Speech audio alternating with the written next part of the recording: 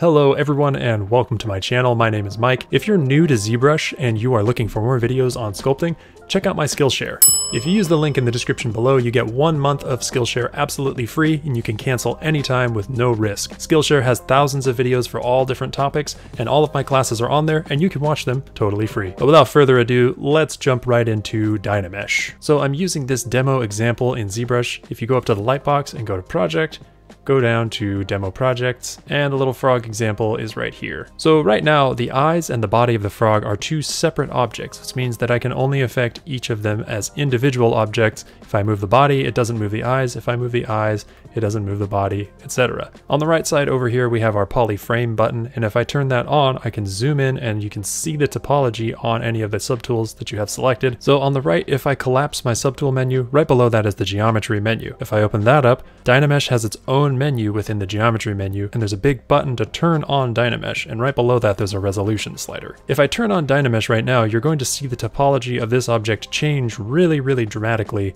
and it's based on the resolution that I have selected here and how big your object is in the world and the scale compared to the world scale. So if I turn Dynamesh on, you can see that the topology of this body is now redistributed and it looks a little bit different, and I've lost quite a lot of detail. So what exactly does Dynamesh do? If I were to grab my move brush and just move my object around as much as possible and try to stretch out this topology, you can see here that I have polygons that are stretched out so far that you couldn't even possibly use them for anything. The way that you reactivate Dynamesh is you hold Control, click and drag outside of your object and let go, and Dynamesh will run itself again. Now you can see after I ran Dynamesh, it evened out all the topology of this place that was all stretched out. Everything is evenly dispersed. One of the problems that you run into with Dynamesh, sometimes you even get little holes in your mesh like you get over here. The way to fix these little holes when they pop up, if you have Dynamesh turned on, is grab your inflate brush, and all you have to do is lightly inflate over the top of these holes. Hold Control, click and drag outside of your object again, and Dynamesh will run again, and it should close those holes up. So Dynamesh can change the resolution of your object. If you want your object to be really low resolution, you could turn the resolution slider all the way down,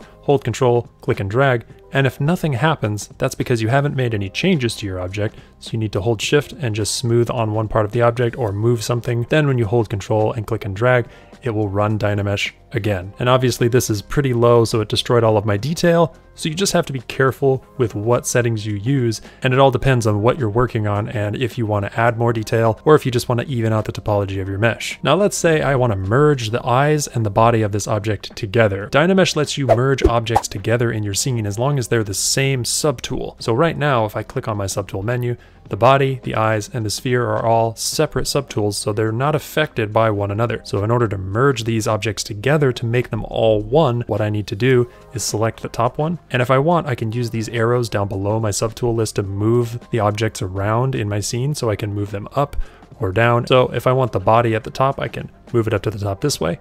Then in my subtool menu, I can go down to the merge menu, select merge down, and when I select merge down, it will merge the body of the frog with whatever is directly below it in my subtool list. And now it's merged down with the eyes. So now the eyes and the body are the same subtool, but the eyes are still separate from the body. They're still two pieces and they're not actually merged together yet. So now if I want to merge the eyes and the body as one piece using Dynamesh, all I have to do is go back to my geometry menu on the right, go down to Dynamesh, make sure that it's turned on, and it will merge the pieces together.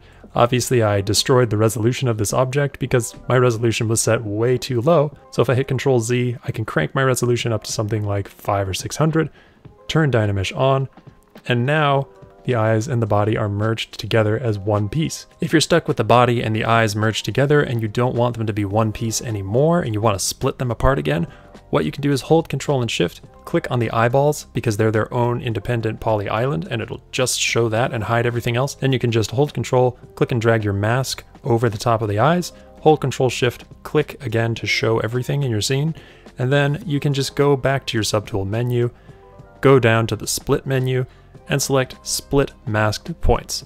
What that does is anything that's masked for that subtool will become its own subtool again. So now the eyes are separated from the body. So what does this mean for merging objects together? It means you could actually go back to your subtool list, go to Append, select a new sphere, and you can actually attach it to your object using Dynamesh. So if I were to place this up here on this frog, hold Ctrl-Shift-D to duplicate an object in your subtool list, and then press W to bring up your move gizmo, and you can just move an object over. Press Ctrl-Shift-D again to duplicate it one more time. Use the gizmo to move it over here. I can just merge these objects together by selecting my frog, and then I can select merge down, merge down, merge down. So now all of these subtools are one piece. They're all the same subtool together. Then I can just go back to my Dynamesh menu over here, make sure that the resolution is high enough, turn Dynamesh on, but now Dynamesh has actually combined these pieces together and the topology is all evenly dispersed and it is all one solid piece. You can just move geometry around, and any geometry that's overlapping or intersecting with each other, you can just use Dynamesh again by holding Control, clicking and dragging outside your object, and now that geometry is merged together. So this is great for joining pieces together if you're working on a sculpt and you just want to work really fast and just keep merging things together. Dynamesh works excellent for if you're just trying to block out giant shapes fast, trying to make parts look interesting early on before you get into the topology of your object, and you can stretch out the geometry all you want and push it around. All you have to do is hold Control, click and drag outside your object again, and everything will redistribute the topology and merge all the pieces together, and you're good to go. Whoa! If you liked this video, if you found it helpful, don't forget to subscribe to my channel and turn on notifications to see when I come up with new stuff. But until next time,